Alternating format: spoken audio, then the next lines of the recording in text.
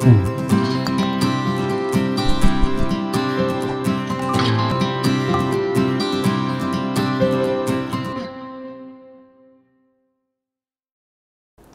very warm welcome to the course on Design Thinking and Innovation. Why design thinking? One can understand design thinking as a method to solve problems using a process. It is one of the most effective ways to create something new. A process that first understands the user, identifies and analyzes a problem or a need, and researches relevant information, after which ideas are explored until an appropriate innovative solution to the problem or the need is arrived at. It involves observation, discovery, analysis, experience, collaboration, and reflection. Exciting, isn't it? Hence, design thinking could be viewed as a process that translates an idea into a blueprint for something useful, whether it's a vehicle, a building, a graphic, a service, or a system. In a nutshell, design thinking along with innovation combines user requirements, finds creative solutions, explores suitable technology alternatives, and results in a new business enterprise or solves existing problems. The design thinking process can be applied to solve problems and find creative, innovative solutions in any field or domain.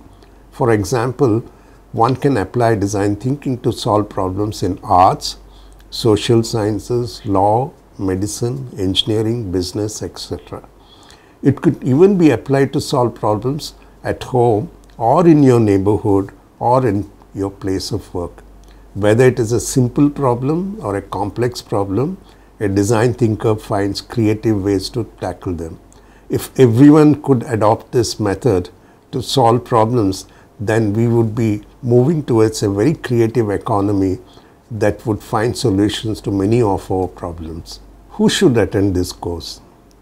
The course is meant for students of higher education and professionals in any field who would like to explore creative possibilities in their respective areas of expertise.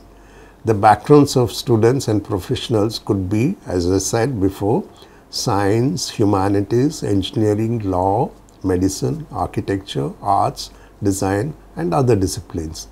The course will be useful to entrepreneurs who would like to improve their business and are seeking new opportunities and methods to do it.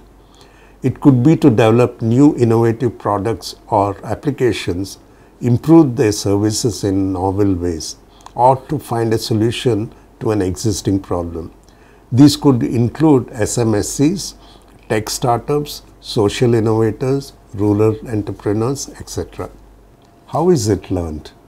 The course will be based on hands-on project-based learning, where the learners will identify and find innovative solutions to a live contextual problem. The exposure to theoretical inputs, use of design tools for analysis will happen simultaneously. The exposure content will have theoretical inputs from experts in the field as well as experienced professionals from the industry, along with exposure to case studies of projects using the design thinking and innovation process. We can assure you that this course will be very involving, experiential, and enthusing with rich takeaways. So, if you would like to be part of the creative critical thinking practice, do opt for this course.